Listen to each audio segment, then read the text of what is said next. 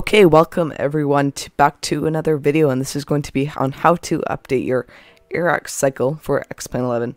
Now there's some other add-on aircraft that don't comply with the X-Plane AIRAC cycle that Navigraph provides, but there's options for that. But in this tutorial, I'll just be teaching you how to update the just X-Plane AIRAC cycle.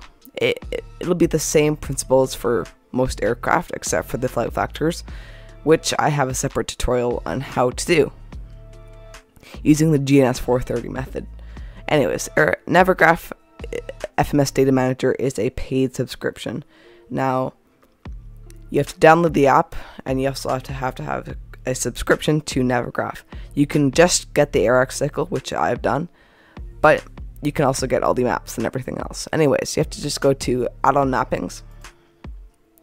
Then you're going to click Add. Scroll down to the very bottom and click X-Plane, install info, and then click X-Plane. Now it's added. You just have to go to the add-on list and click Save Changes.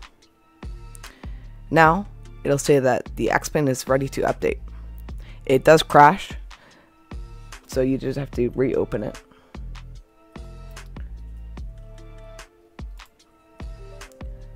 Likewise. So it goes black there for a bit.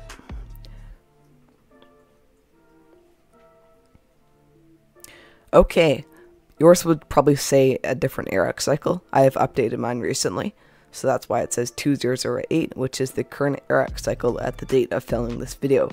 But it'll probably be something else for you. All you have to do is click this little download button here, and it'll download the latest AIRAC cycle. Anyways, thank you very much for watching this video, and I'll make sure to see you in the next one. Anyways, bye.